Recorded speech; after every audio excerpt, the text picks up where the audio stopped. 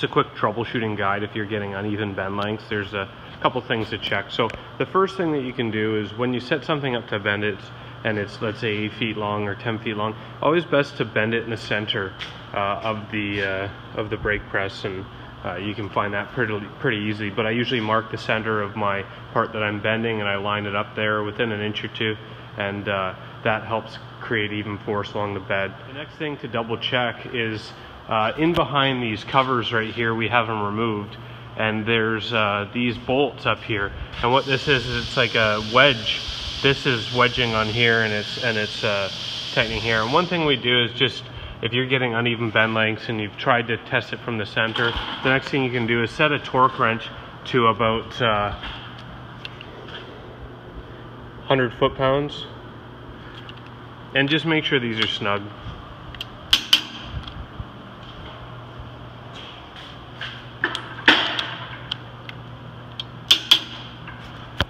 The next thing you can do to double check is if anyone's removed these dies, make sure things are all seated square.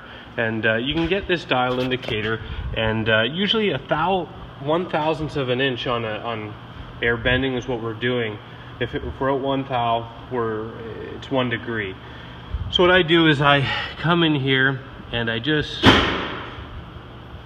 swipe that until it reads 0, dial it in, and on every tool holder I just run it down and just double check. So you can see that's about 1 thou. That's, at least it gives you an idea where a base point to start.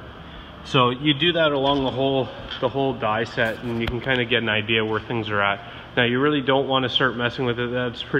That's a big job to get into, but at least if you know that that's all within 5 thou or 15 thou, and your bend is out more than that, that's a good place to start. So start with the easiest things first, and that make sure you're bending from the center, make sure these things are tight if you're getting that issue, and then you can come and do this, and then from there, worst case scenario, we can start adjusting that, but only after everything's been clean. And that's something that, unless you've done it before or you've been shown how to do it, this video isn't telling you how to do that. That's just telling you how to check it. With these tool holders, everything is pushing on something else. So you can see, looking at the side, this is pushing into this wedge that's pushing into this ram. So nothing works off the clamping force. So you have to make sure these are nice and clean seated here if you're putting them back in.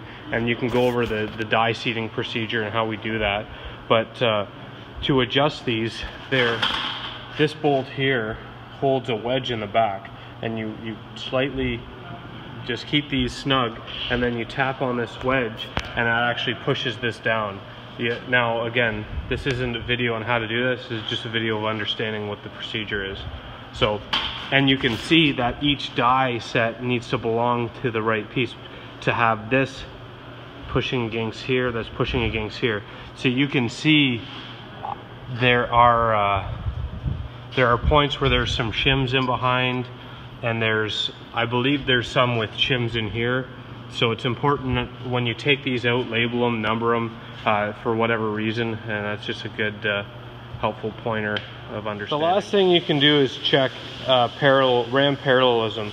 So this brake press has one single ram forcing it up, and there's blocks and cams. So in the bed of the brake press,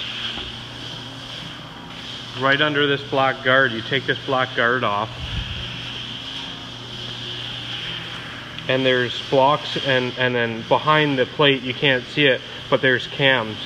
So these cams keep the when there's arms and stuff, they keep the ram from going this way or this way, because when it's sitting in the flat position it may be parallel, but when it goes up it goes off on an angle.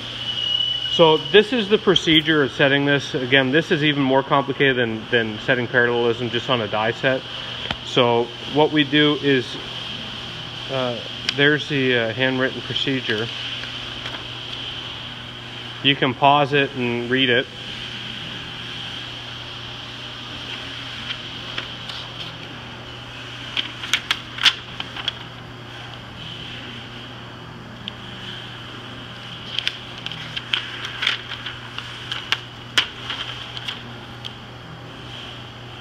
Mention in in behind there are dot marks on the socketed cap screws, and it was helpful. It's really hard to see, but if you clean them off, there are like center punch marks, and it helps you get roughly aligned.